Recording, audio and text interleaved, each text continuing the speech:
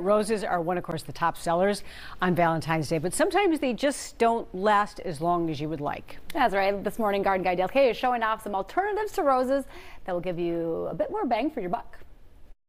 G'day everyone, Valentine's Day right around the corner, and it seems like a lot of the Valentine's Day gifts that we give and receive tend to not last very long. Steak dinner, that's done in about half an hour. Chocolates, well, that could be over in even less time. And even your traditional cut roses, really, they don't last that long. So if you want to make love bloom longer, there are some alternatives that you can get from your favorite local garden shop. Let's take a look at some of my favorites. I'm just going to pop these flowers out of the way. And don't get me wrong, I do love roses, but these blooms will definitely last longer. So let's take a look at some tropicals first. Hiding down here is a bromeliad, and this is actually a bract. This colorful leaf here is a bract, much like a poinsettia leaf, I guess, very similar. The flower itself is this little yellow thing here. It hasn't quite opened yet, so this one here is the actual flower, but the bract itself lasts for a long time. Same with anthuriums right here. These also last a long time. You'll find that this modified leaf will remain that nice shiny red color, and actually the actual modified leaf itself looks like a heart. It's got kind of a heart shape to it as well, which is quite nice. You'll find these in pinks and also whites.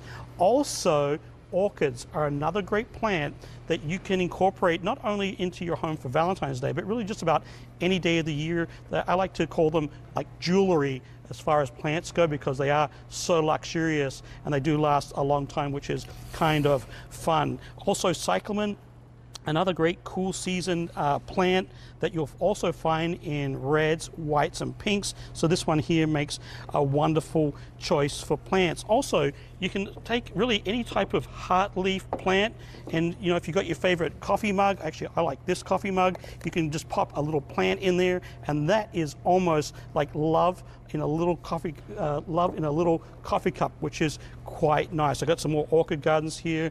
They're kind of spectacular, last a long time. Another plant that I want to show you here, it's called kalanchoe. It's from the succulent family, so it's quite bulletproof when it comes to care. It doesn't demand a lot of water or a lot of attention. When it's in flower like this, a little bit of sun, but apart from that, really easy to take care of. And you'll also find these in kind of your traditional Valentine's Day colors: pinks, whites, and reds. Of course, you can take them all and put them into a basket if you want to, if you've got somebody that loves a green thumb, loves taking care of different types of plants. Simply popping them into a basket and having a variety of plants is really cool. Calatheas is another great foliage plant.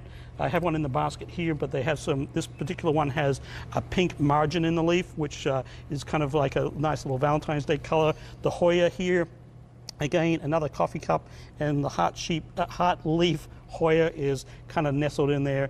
And then also I have a philodendron right here with that traditional heart-shaped leaf. So with any of these, you can't go wrong. They make not only great Valentine's Day gifts, but they will also last a lot longer through the season than just a couple of weeks or less. Back to you.